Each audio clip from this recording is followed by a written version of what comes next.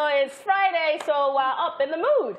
And it's time for the entertainment news, of course. Now, first off, Paul Rudd is People's 2021 Sexiest Man Alive. American actor, screenwriter, and producer Paul Rudd has been crowned People's Magazine's Sexiest Man Alive for 2021. Reacting to the news, the Ant-Man star stated that he knew a lot of people will receive the news with so much mixed feelings. He said, and I'm quoting, "I do not have an awareness enough to know that when people hear that I'll be picked for this, they'll say, 'What?'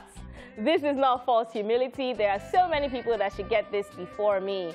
Now that he's the sexiest man alive, Paul added, "I'm hoping now that I'll finally be invited to some of those sexy dinners with Clooney and Pitt and B. Jordan. And I figure I'll be on a lot more yachts. I'm excited to expand my yachting life, and I'll probably try to get better at brooding in really soft light. I like to ponder, and I think this is going to help me become more inward and mysterious.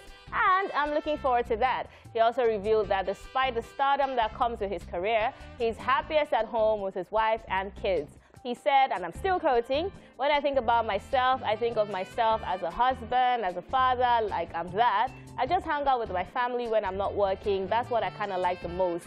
Last year's honoree was actor Michael B. Jordan, while John Legend held the title the year before. So people have been reacting to this, and you know that, I don't know, maybe it's just a thing when they say Man of the Year, and people, some people will not just like it, agree. So yeah, it was very right when he said that people will receive it with mixed feelings. And you know, I think that when it comes to that, a lot of people, Of course, because this guy, now I've forgotten his name, this Bridgerton guy wasn't there. Like his French name. Reggae Jean. He wasn't there. When it was Robert Pattinson for most handsome, most beautiful man alive, I was like, huh? You know, how did he beat Kanye? But it's okay. I mean, to each their own. Maybe the eye that is beholding is seeing what they are seeing. But I absolutely love his reaction. He's like, he's going to be brooding more in soft light. I just imagine him like, okay.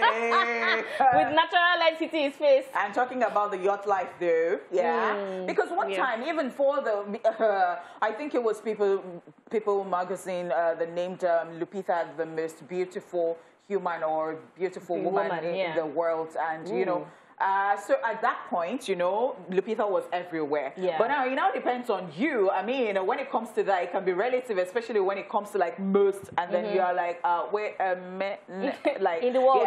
But in the world. But it depends on what you're trying to like tell people. Are you trying to say that, oh, this person is black and they have come to stay, and black is beautiful, and you know, and all that. So it depends on what you're actually trying to say to people. I'm definitely one of the people that this was met with mixed feelings. Because I'm like, when you say the sexiest man, I'm like, I wouldn't look at him like that. And like, I would look at him the way he described himself. I'm a father, I'm a husband. I'm like, that's how I see him. When you say sexiest, I'm like, how about John Legend? So I'm putting him and like Idris Elba, I'm putting him and like Michael B. Jordan, I'm putting him and Jason Momoa, and I'm like, not for me. I think we were thinking about him 10 years ago.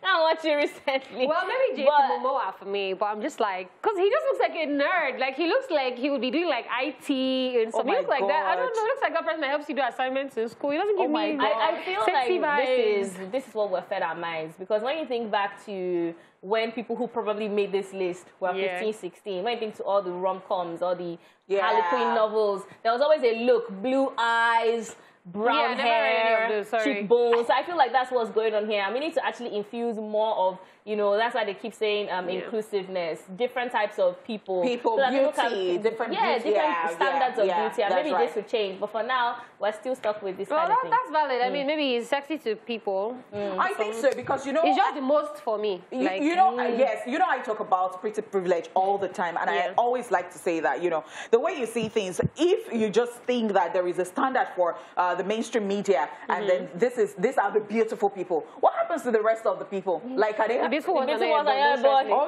If you're not there, then maybe start to take